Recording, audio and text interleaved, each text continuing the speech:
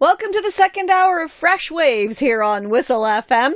We're going to be talking with Lori McNaughton, or we are talking with Lori McNaughton from the town of Whitchurch-Stouffville about reducing and reusing and recycling and the actual technicalities of it. For those of you who are just tuning into the show, before the break we spoke about the paint can question, and I want to just go over that again for people who are just tuning in, because that's one of the questions that I get asked most often when I say, oh, I'm having the recycling lady on. Oh yeah, can you ask about the paint cans? So what is the deal with paint cans? So empty cans, if they're dry and there's nothing in them, you can put them in your blue box. Just make sure that the lid's off so the drivers can see that they're empty, and they'll take them with the recycling. Full paint cans, they need to be taken to, or with a little bit of paint in them, they need to be taken to a hazardous waste depot, which can be found in our recycling, the locations around York Region. Like I said, the closest one to us is on Elgin Mills Road in Richmond Hill. That's for the community of Stouffville. For the northern part, there's one on Bales Drive in East Gwillimbury, as well as Ravenshoe Road in Georgina. All right. Is there still the one that was in Markham on Highway 7 just south of... Yep, on Roddick Road. Yes. Yes. Okay. Yes. That was just easy when I was driving to that neighborhood. And there's one in Vaughan as well. Okay. Yeah. Now I'm going to ask you a question about batteries, because I had the question, and so did one of our listeners. So Karen had asked me in a Facebook message, how come we don't have a battery drop-off like they do in Markham? I'm sure there's a whole bunch of reasons, but in Markham, if you go to any of the community centers or the library, outside the door is a nice basket where you can drop all your batteries. And personally now, when I'm in Markham, I take my batteries with me and drop them in Markham. Why can't I drop them in Stouffville? Well, we just had our electronics recycling event last Saturday, and we do take the batteries there.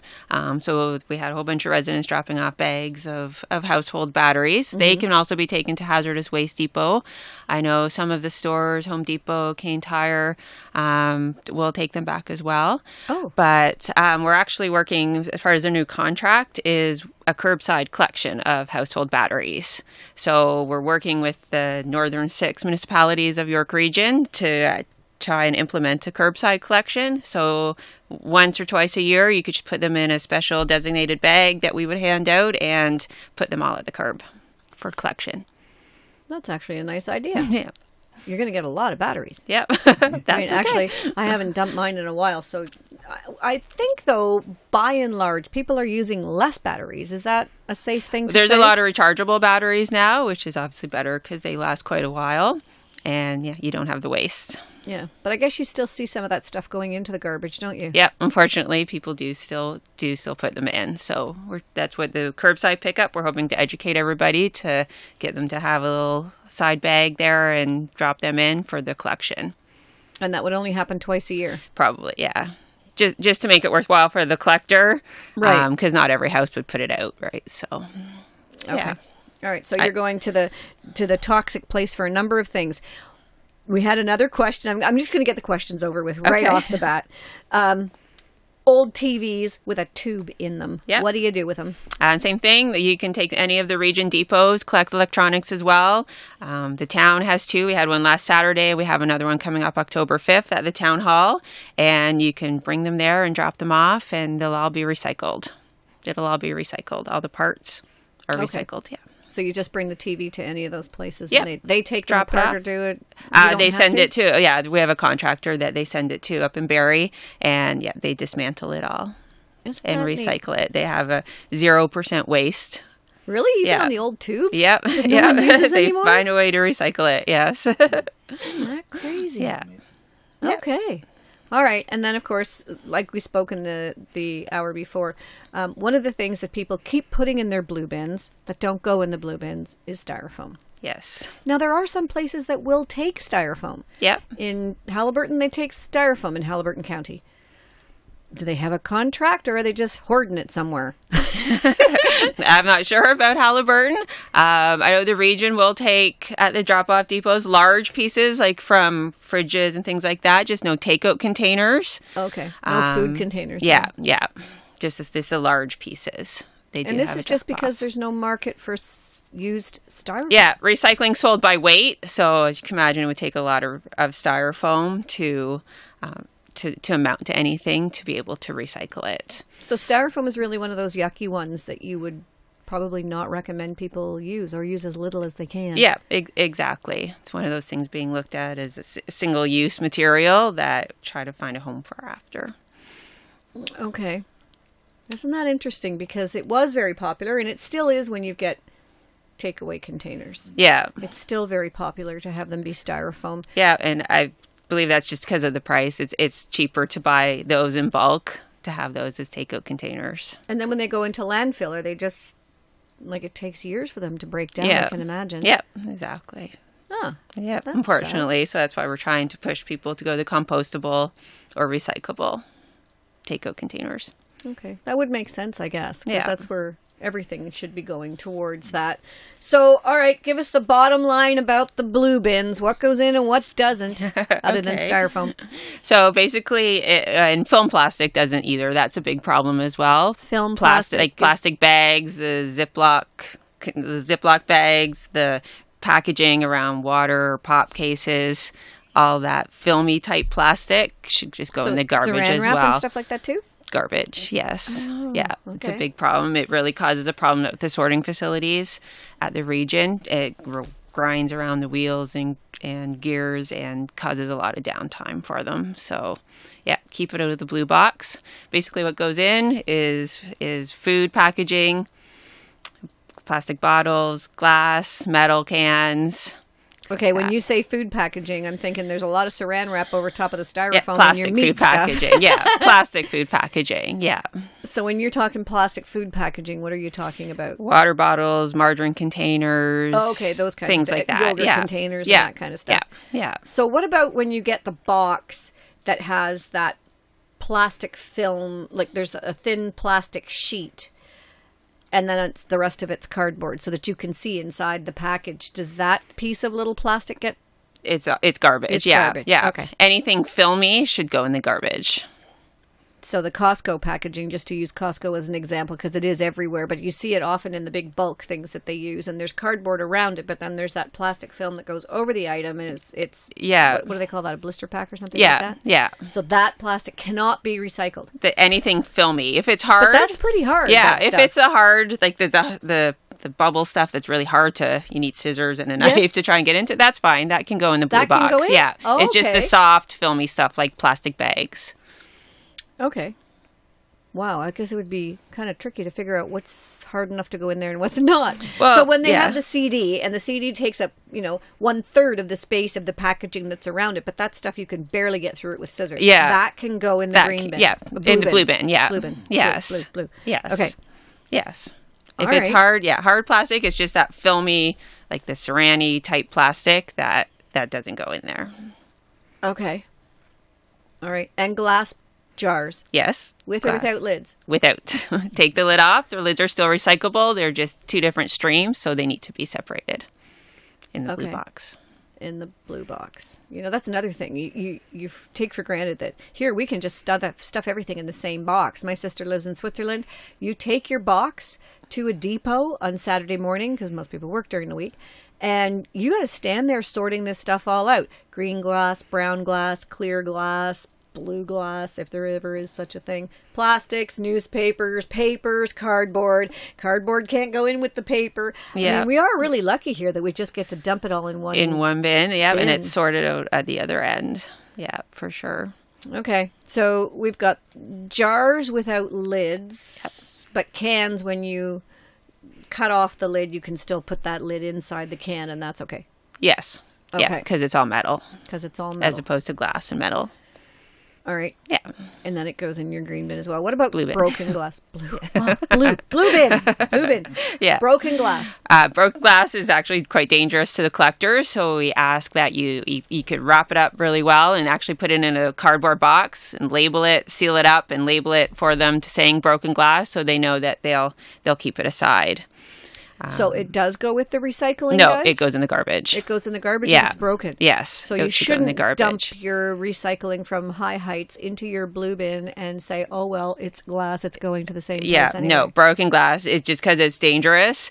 We've had quite a few collectors get hurt by dumping a blue bin and the glass flying out and hitting them in the face or cutting them. So it's just a health and safety issue. Okay. Yeah. So don't break it when you put it into the blue That's right. bin. Don't Be throw nice, it in. Be gentle. All right. We're going to take a little break. And when we come back, we'll be hearing more about all the different color bins. And I'm going to get them right. Stay tuned for that one.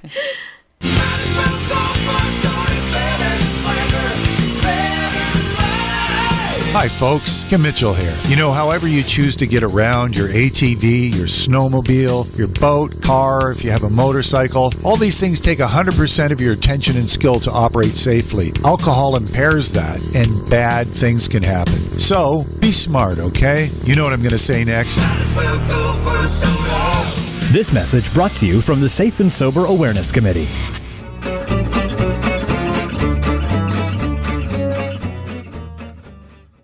And we're back on Fresh Waves. I'm your host, Bren Masson. We're speaking with Lori from the town of Whitchurch, Stouffville, and she works in the operations department doing all these wonderful things with recycling and green bins and garbage. So I was going to come up with a color for garbage, but it's just garbage. All right, let's talk about coffee cups, because I know this is a huge problem in that there needs to be better public education around these coffee cups. Yep, for sure. And that's what we talked about last hour as well, about kind of sending the responsibility back to the producers. Mm-hmm. So coffee cups do go in the garbage. The takeout. They're garbage. Yes, the Let's takeout put this coffee out cups. loud and clear. Garbage. Garbage. Those Yes. tin cups, roll up your rim and all that. It's garbage. That's right. It's not, when it goes in the blue bin, Yeah. when it gets to a way of making them recyclable. Yeah. No, unfortunately, that wax lining to kind of protect you from the hot beverage inside, it's not recyclable. It's just, but there's so many restrictions on contamination now. It's just not a market for that type of product right now, just because of that wax part. Starbucks, McDonald's, Tim Hortons. Yeah, they're all the same. and each of their cups are a little bit different. So they all kind of have their own version and their own kind of formula for making their cups. So they're all not even the same. So everybody kind of needs to get together and make some sort of cup that's either compostable or recyclable that can go through our system. Exactly. Yeah, isn't that interesting? Because I have seen bamboo ones and things like that where they say that they're decompostable, so you could put them in the green bin, actually. Yeah. But unless all these big companies are buying into this, it's a waste of time anyway. Yeah, and some of them are saying that they're biodegradable. Biodegradable actually doesn't break down fully. It just breaks down into little, it does still have some plastic in it, so it breaks down into small pieces. Of little pebbly stuff. Exactly. So you want to look for compostable. Compostable. Okay. Yeah. So you've got your coffee cups. The lids, though? Lids are garbage as well. What? Yeah, lids are garbage as well. Seriously? They're just like too this is small right up there to with go the mahogany through. table that she turned into a red lacquer thing. Exactly. I'm having heart palpitations here because that's so sad. Yeah, unfortunately, again, same thing. Each one is a little bit different type of plastic, and they're just not recyclable. Wow. Yeah. Yeah. Wow. And it's very small to go through the system, the sorting system. All right. Well, you know what? I think it's time that schools start having mandatory field trips to waste sites, to the dump. Yeah. It's the old trip to the dump. And they need to drive through. This summer, if you're up north and the dumps that people go to at the cottages where it's easily accessible and it's a standard thing to do, make sure, listeners, that you take your children there so that they understand that things have to change. Yeah. And it's the young people going into universities and coming out of universities. There's got to be a solution, and it has to be a global solution and a global consciousness. If you don't understand what a landfill site looks like, go and see it and realize why we've got to change this. Yep, absolutely. And actually on our website, we do have little cartoon videos of what happens to your recycling and green bin material after it's collected. So it's kind of interesting to check out. Well, I do know that there are some people who are still and I won't use any names because it might embarrass them, although maybe they should be embarrassed, who do not recycle because they think everything goes in the garbage. And that's not the case, is it? Yeah. No, absolutely not. It all goes up to York Region. There's a massive sorting facility that they've just upgraded. And it's quite something to see. It's belts and magnets, and everything gets loaded onto a belt, and it's sorted by computer screens and magnets, and it all goes. And at the end, it comes out in a great big cube that is ready to be picked up and shipped off. To who knows where, but that's probably a subject for another show. Well, they have different buyers that will Right. that come and collect it and do Yeah. their thing with it. Because apparently you can make some really interesting things out of stuff that comes from the blue bin. Yeah, Things like plastic water bottles or like polar fleece material. So Really? blankets and hoodies and all those comfy clothes that you wear. Yeah. Isn't that cool? Yeah, yeah. Oh yeah, there's tons of stuff that And can be carpet made. fibers too, for Yeah. certain carpets Yeah. that come from that recycled stuff. Exactly. Isn't that neat? Yeah. See, that's So- the thing that kind of makes me think, wow, this is really creative. There's a lot of good potential here. Okay, so we basically covered everything. Is there anything we left out? Cardboard. Why do we have to break it down and wrap it up and stuff? Why can't I just put it in my damn green bin and a blue bin and stomp on it? You can. It's just the size restrictions are, again, a health and safety for the driver and the size of the truck. It's easier for them. It doesn't get jammed in the truck when it's compacting everything down, and it's easier for them to pick up a certain size. You can put it in your blue box. Just make sure that it's like under 4 feet, and when you dump the blue box, like it easily falls out, because sometimes I so see stomping it in stuff. there is Yeah, not really the if it's best so jammed in idea. there, then chances are you're keeping it till the next collection. Okay. We did get a question from Jack, and he wants to know why he's not supposed to put all the shredded paper in the blue bin. So that should go in the green bin. You can put that just... What? Yep. You can put that in a clear bag just beside your green bin. And as long as the collector sees that it's all shredded paper, it'll compost down. It's basically just too small to recycle all the little pieces of shredded paper. Okay. It gets jammed in all the sorting. It's all gummed up and jammed in the sorting equipment. So We've got to have you on more often. This is just this is amazing. Okay, so shredded paper goes in the green bin. Yes. But Clear not really in the plastic green bag. bin.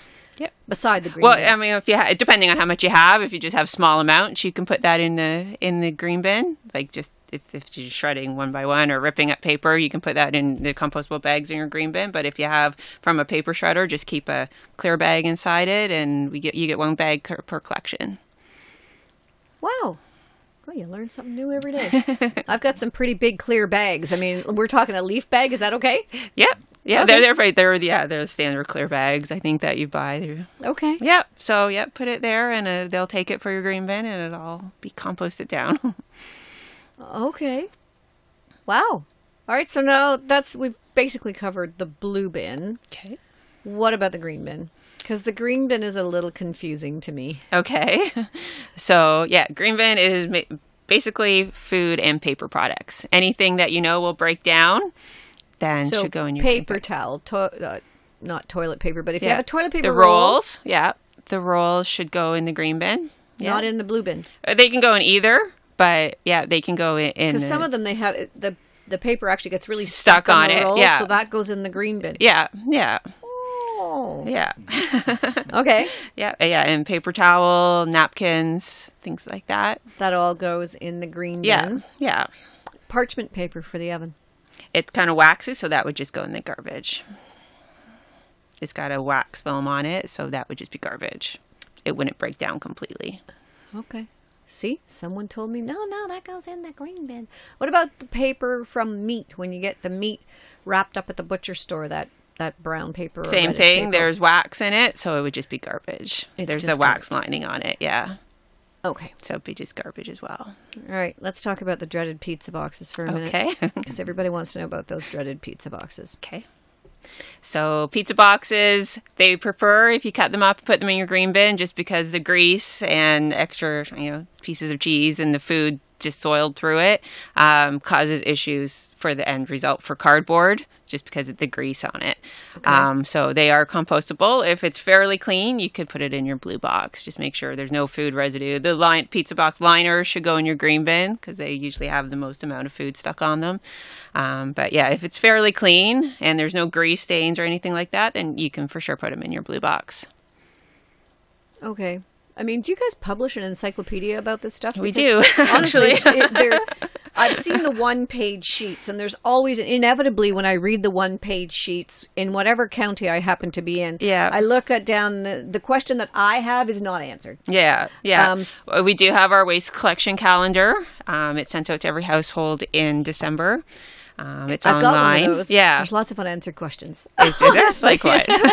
Okay, gum. Okay. Gum is just garbage.